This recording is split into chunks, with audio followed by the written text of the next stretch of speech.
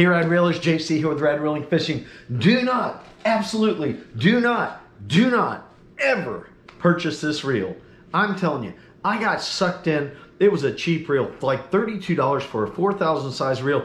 All these great reviews on Amazon. Look at this thing. I mean, it runs really smooth. The handle looks great. It came with 2 spools, a graphite spool, an aluminum spool. I mean, it really looks like a super high quality reel, right? I caught a bunch of snook on it, some big snook. I'm thinking this thing is so awesome. Matter of fact, it was so awesome, I went and I bought a second one. I'm like, are you kidding me? A $32 reel that operates this good? I mean, it casts long distance. It's got an awesome smooth drag. Everything on this reel is perfect. It's got like 13 ball bearings, except for one thing. One small thing. I used it for a little over a month.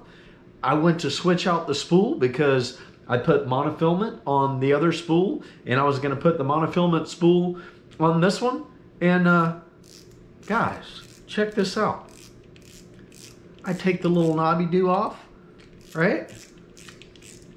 I pull the spool. You got to be kidding. What?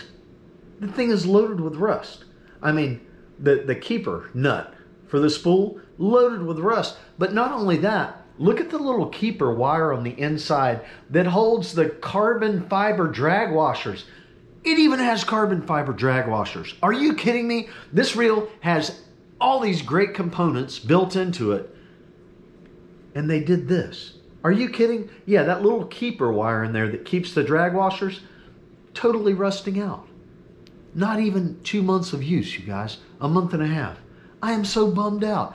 I contacted the company immediately when I found it and demanded a refund. I said, I don't want new parts. I don't want new reels. I want a refund. And they refunded my money the next day. So you guys stay away from the Sougayilang. The Sougayilang. I'll put a link in the description area, you guys, to this particular reel.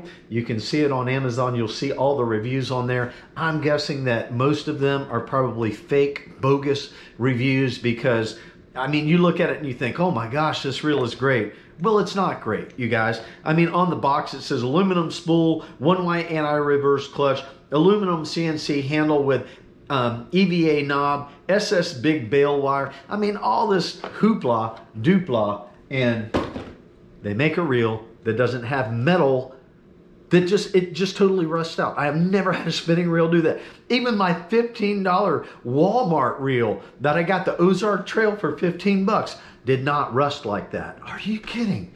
Anyway, stay away from it. Stay away from it. Thanks for watching this video. Thanks for listening to this rant. Thumbs up are appreciated. Get out there and go fishing, man. Life is fun. Live it. See ya.